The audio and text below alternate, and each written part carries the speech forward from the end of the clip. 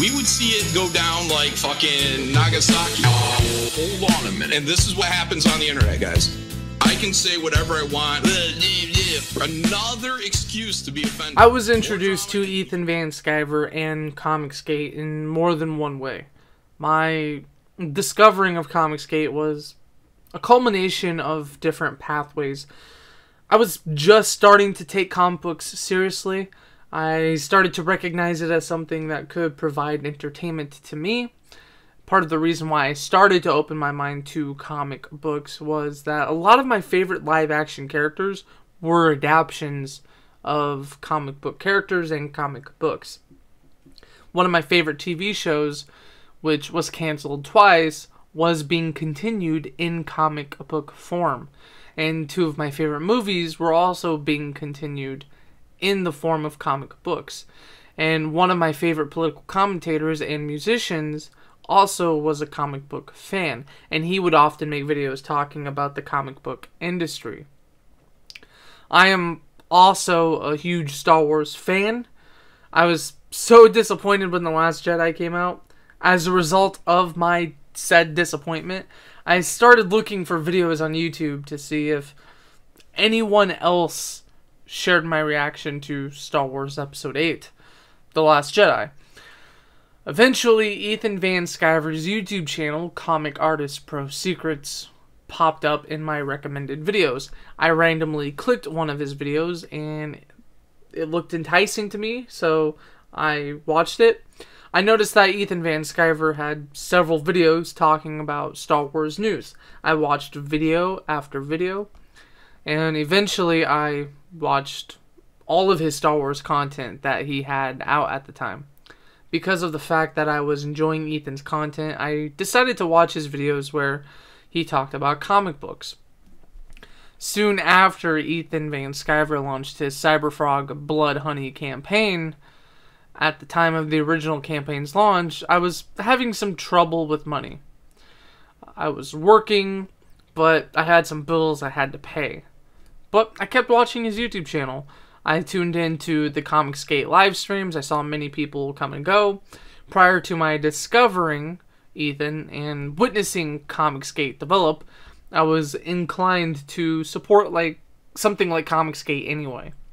And to be honest, I, at the beginning, kind of thought that Cyberfrog was kind of silly. Therefore, there was no way I was going to waste money on that. However, I kept listening to Ethan Van Sciver. I was lured into Ethan's passion about Cyberfrog. I was lured in by the art of Ethan Van Sciver and the coloring of Kyle Ritter. Cyberfrog Bloodhoney had me impressed. My mind opened up as I realized that everything I like could be considered silly very easily. I mean, if someone really wanted to, they could tear everything I like apart under the notion that it's silly or stupid.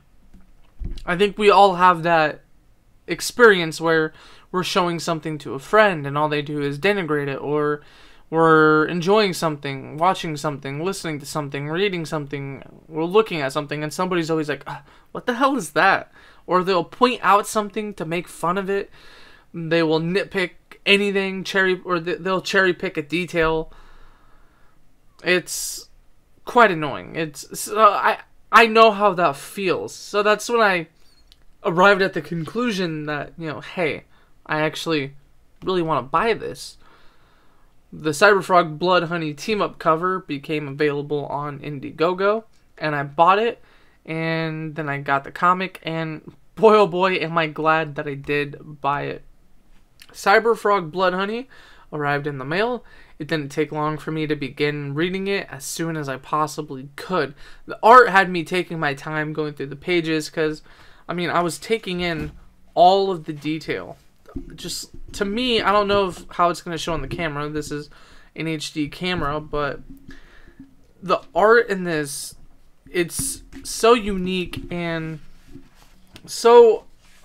Let me show you what I think is the most beautiful page of the book. It's at the beginning.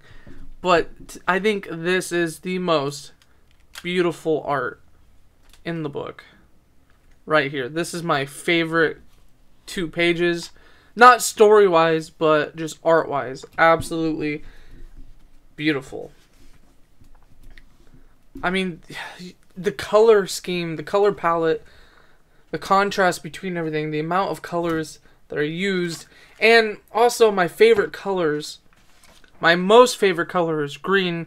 I'm also a huge fan of red, but blue is definitely a third. It's just unbelievable. So, like I said, the art had me taking my time going through the pages because, like I said, I was taking in all of the detail. And I love that Cyberfrog Bloodhoney allows you to start reading it without needing to know what happened prior. You're provided with a succinct origin story that reveals just enough. You don't need to read the previous Cyberfrog material, but you can if you want to. Ethan's story reveals the fission between Cyberfrog and the rest of humanity.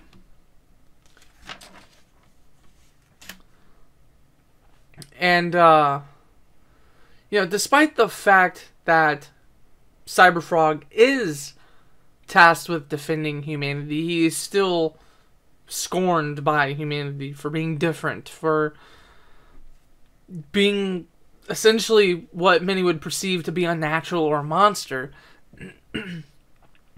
And this particular section of the comic is relatable, especially if you're different or you felt like an outsider, you were bullied, or you just felt like you had to hide a part of yourself because no one else would understand something you're interested in, or they would, as I described earlier, nitpick something to make fun of it. You know, what the hell is that? Or, God, you know, that's stupid. So,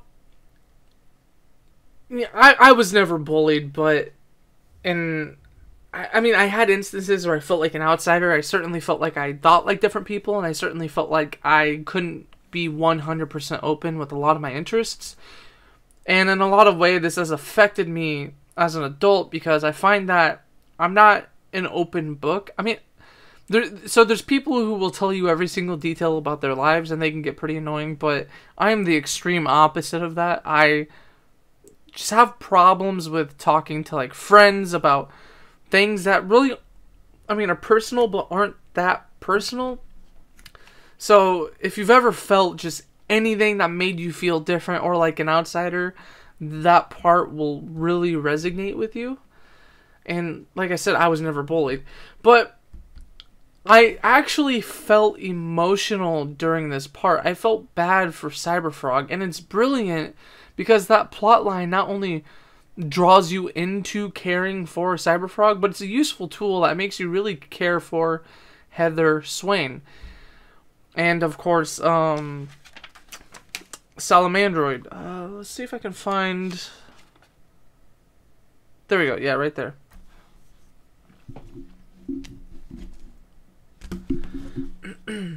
So, you care about Heather Swain, you care about Salamandroid, you care about Cyberfrog. And they all... This is just a brilliant comic. I have almost nothing but praise for it.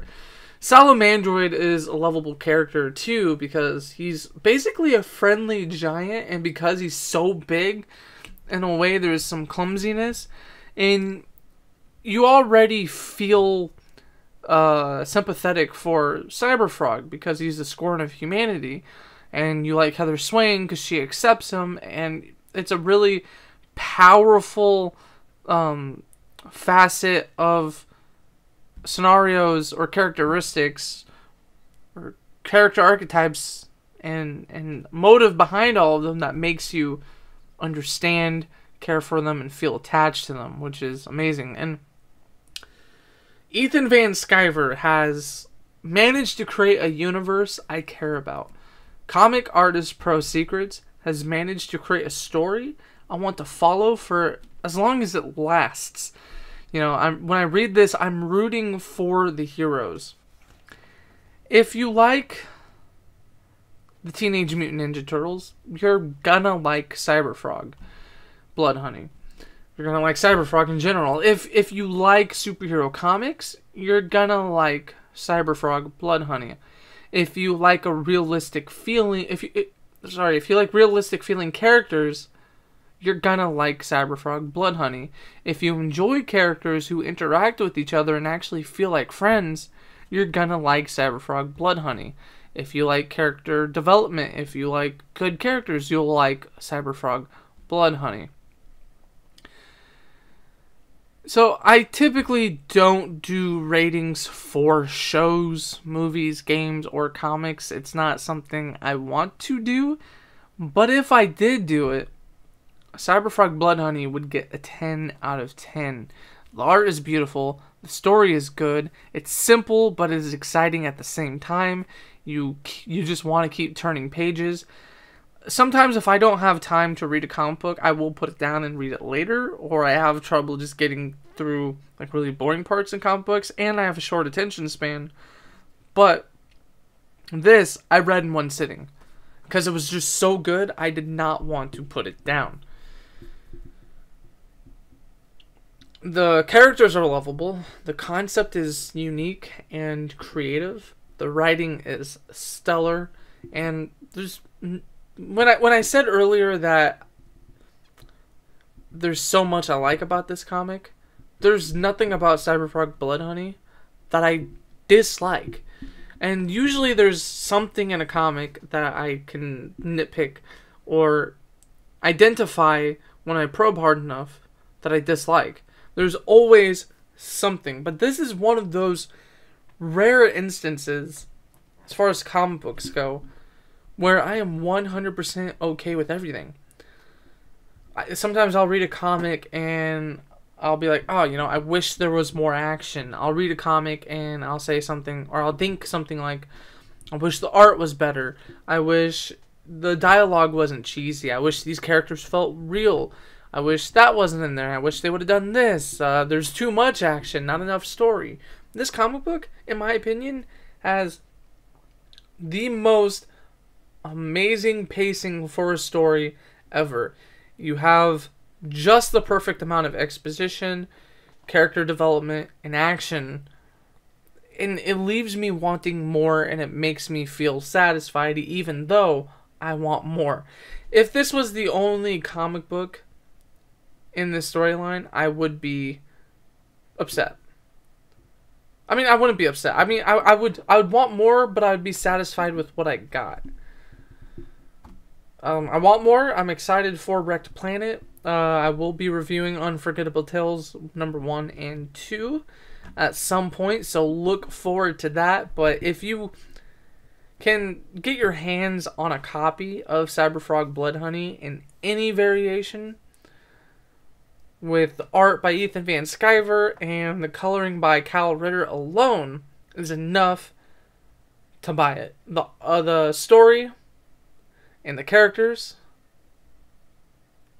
do the rest and sell it even more. Have a good one.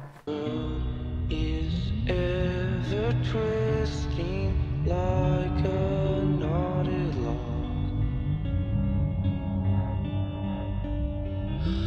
for we human and give the rights unto the dogs.